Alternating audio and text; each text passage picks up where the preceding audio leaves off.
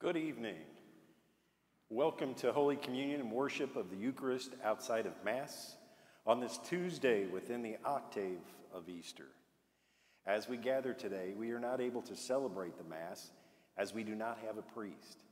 Let us be united in the Spirit of Christ with the Church around the world and celebrate our redemption in Christ's suffering, death, and resurrection. We begin in the name of the Father, and of the Son, and of the Holy Spirit. Amen. The grace of our Lord Jesus Christ, the love of God, and the communion of the Holy Spirit be with all of you. Brothers and sisters, the Lord invites us to his table to share in the body of Christ. Bless him for his goodness. As we prepare ourselves for this celebration, let us acknowledge our sins and so prepare ourselves to celebrate the sacred mysteries. I confess to Almighty God and to you, my brothers and sisters, that I have greatly sinned in my thoughts and in my words, in what I have done and in what I have failed to do, through my fault, through my most grievous fault. Therefore I ask Blessed Mary, ever Virgin, all the angels and saints, and you, my brothers and sisters, to pray for me to the Lord our God. May Almighty God have mercy on us, forgive us our sins, and bring us to everlasting life. Please be seated for tonight's first reading.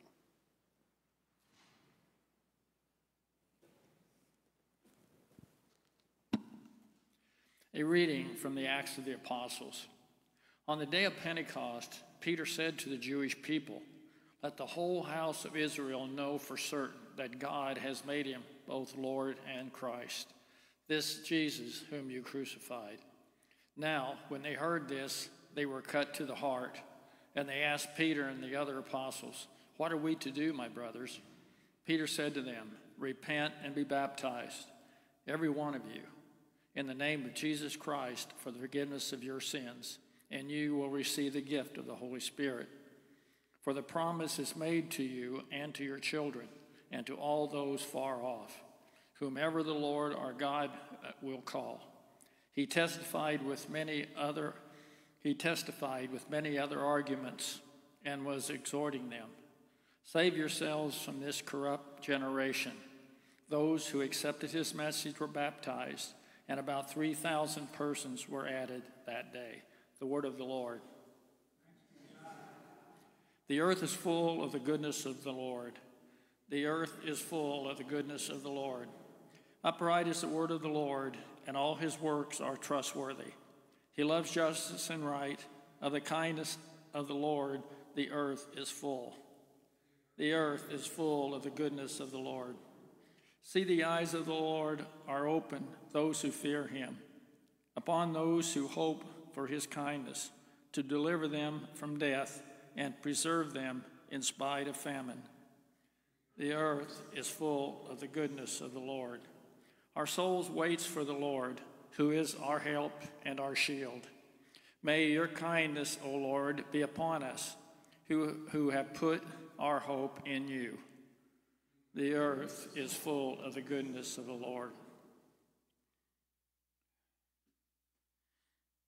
Alleluia, alleluia, alleluia, alleluia. This is the day the Lord has made. Let us be glad and rejoice in it. Alleluia, alleluia.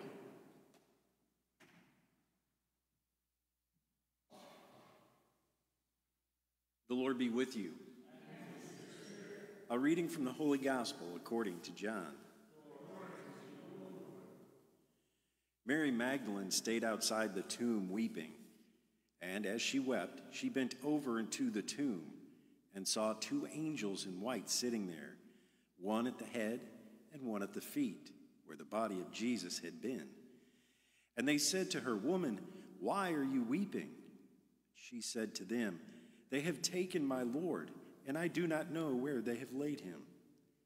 When she had said this, she turned around and saw Jesus standing there, but did not know it was Jesus. Jesus said to her, "Woman, why are you weeping? Whom are you looking for?"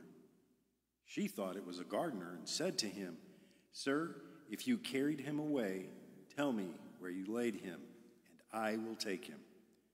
Jesus said to her, "Mary." She turned and said to him in Hebrew, "Rabboni," which means teacher.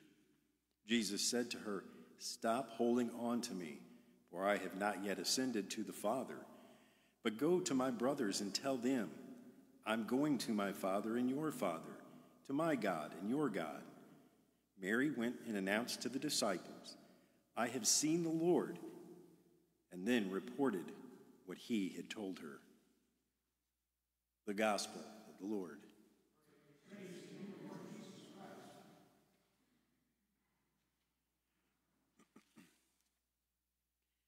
In that first reading, of course, Peter is talking about the Holy Spirit being the ultimate evangelizer. And when you greet a neighbor, co-worker, the Spirit is already there communicating the joy of the Lord from you to them, and believe it or not, from them to you. When you offer words of compassion to a friend facing hardships, whatever they may be, the loss of a family member, the loss of a job, or whatever it is, the Spirit is there helping your friend to sense Christ's love through you. And it's an opportunity that arises where you can share a reason for hope. Because as Catholic Christians, that's one thing that we feel all the time, is a sense of hope. The Spirit is there giving life to your words, just as he did for Peter on that day of Pentecost. Never underestimate the power of the Spirit. He was always with you, ready to give you what you need, ready to give you the courage to be bold, to go and do the things you don't think you could do, to prepare hearts and other people as well. Yes, it's a tough task, but we're up for it because we have that power that was given to us. The Holy Spirit teaches us how to share the power and the promise of the gospel. And speaking of that gospel, John tells us when Mary Magdalene encountered Jesus on Easter Sunday, she did not know that it was him until he called her by name. Do you recognize when Jesus calls you by name? He does. But sometimes we're so busy with life, we're so busy with everything going on around us, that we don't hear him. But he's there calling us, asking us to be with him, to sit with him, to pray with him. Hopefully we respond in faith, and hopefully we do listen for many different signs. Look for those signs as well. We look for signs of resurrection in places where life may not be the easiest to find it. Of course, we're asked to go out and be God's hands and feet wherever we go. On earth, we share in Christ's suffering so that we may share in his glory in heaven. Excuse me. Mary received the grace to see the Lord on that Easter morning. She beheld the glory of God, the glory of the only begotten Son of God. But how can we encounter Jesus each day? Do we call on him? Do we ask him to come be with us? Do we listen to his word in the Bible? How can we prepare our hearts to receive him in the Eucharist? It's easy, by prayer. But we don't have to live through just prayer alone. We can live by example. We need to prepare our hearts each and every day for the coming of the Lord, because we don't know when that time will come. But our reward will be an eternal amount of happiness. Happiness beyond anything that we could ever feel, see, or hold on to in this world. But remember, we don't have to live as though death is our master. Not at all. In light of the resurrection, we can begin to see the world over a period of time as a place of growth, a place of maturation towards something higher, something more permanent, and something more splendid. And that, of course, is heaven, when we get to be with our Lord and Savior, Jesus Christ.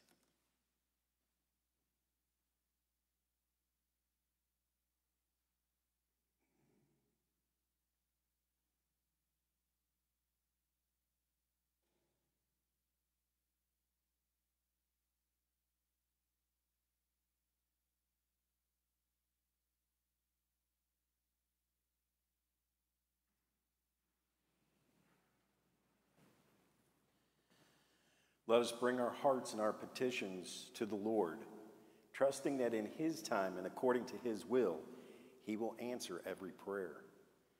For the church, as she continues to proclaim the risen Christ in the word and deed, let us pray to the Lord. Lord, hear our prayer.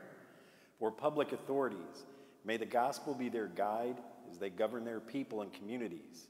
Let us pray to the Lord. Lord, hear our prayer.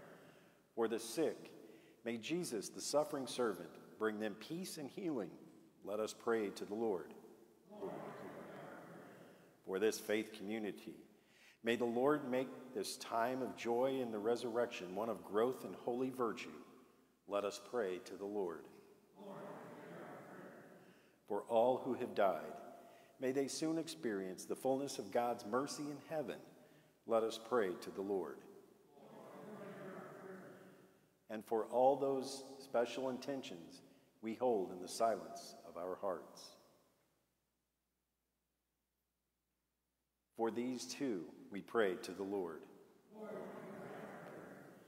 Father in heaven, in your great kindness, please hear and answer the intentions we have brought before you today. We ask this through Christ our Lord. Amen. Please kneel or be seated.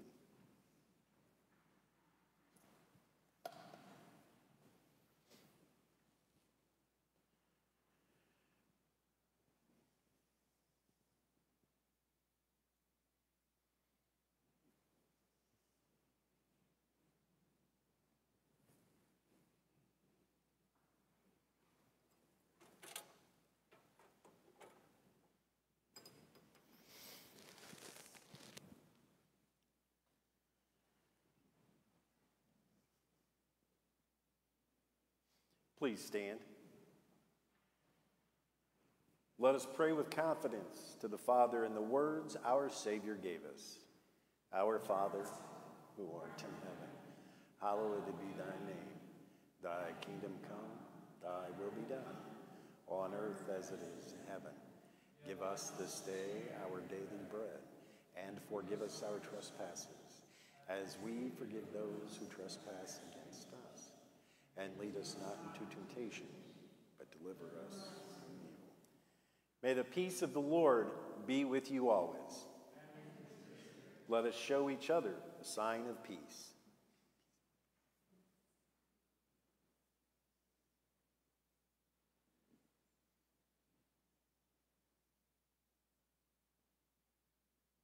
Please kneel or be seated once again.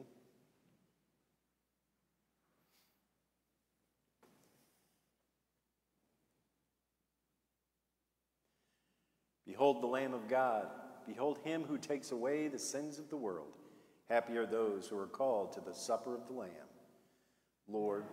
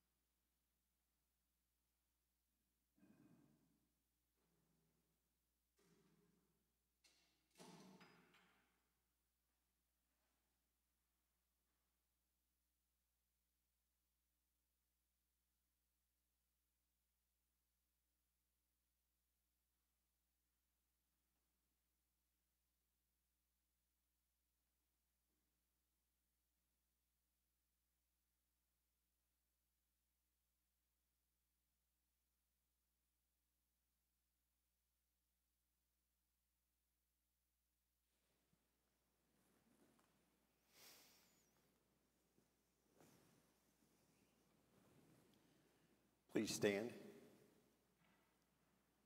and let us pray. Hear us, Almighty God, and as you have bestowed on your family the perfect grace of baptism, so prepare their hearts for the reward of eternal happiness. Through Christ our Lord. Amen. The Lord be with you. May Almighty God bless you, the Father, Son, and Holy Spirit. Go in peace, glorifying the Lord by your lives. Saint Michael, Archangel, defend us in battle. Be our protection against the wickedness and snares of the devil. May God rebuke him, we humbly pray. And do thou, Prince of the host, by the power of God, cast into hell Satan and all the evil spirits who prowl about the world, seeking the ruin of souls. Amen. Let us kneel as we gather together to honor our mother and our perpetual help. We recall how she helped others. Her whole life was a lesson of love. Mother, perpetual help.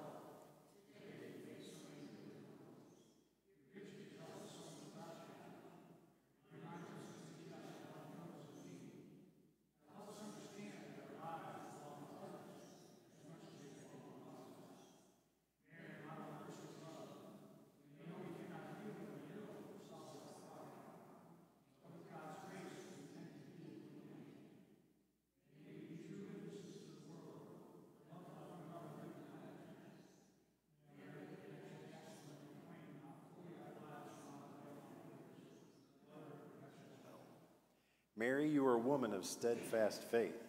Your faith in Jesus never wavered. Model of all believers, pray to the Holy Spirit for us. Help us not only to accept all your Son teaches us, but to put that teaching into practice. Mother,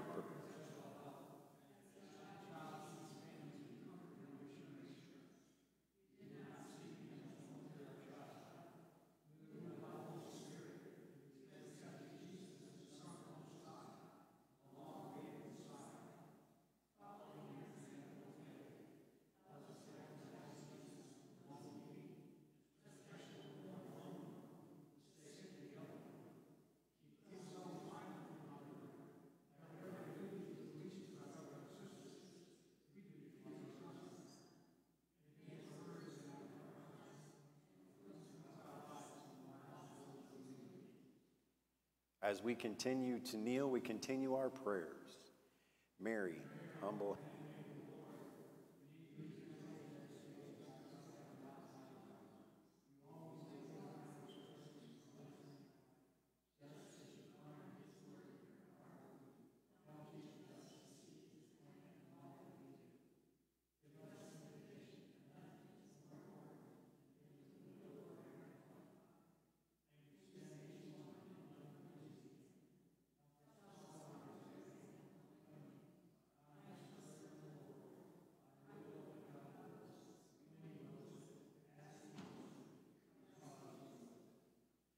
Mother of perpetual help, your picture reminds us that we are to carry our cross as Jesus did. With courage, he endured injustice, abandonment, and betrayal, pain and suffering, even a criminal's death. Mary, we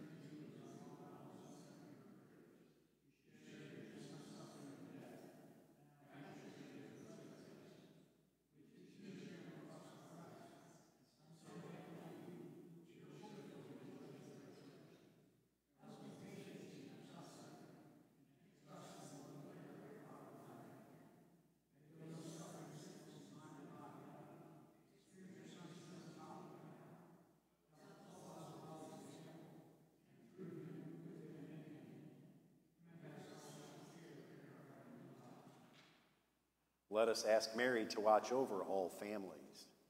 Mother of perpetual.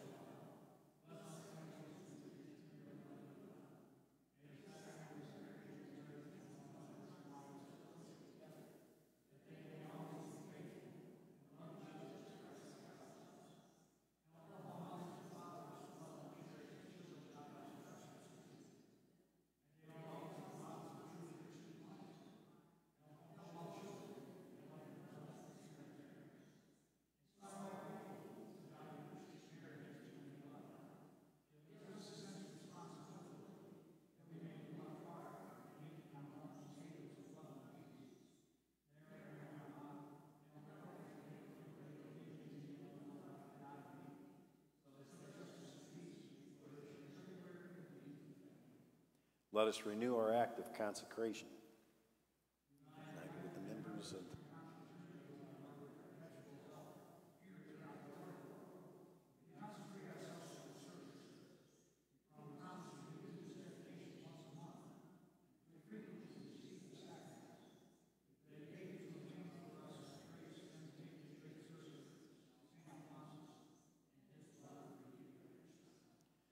From the first moment of her existence, the Holy Spirit filled Mary with his love.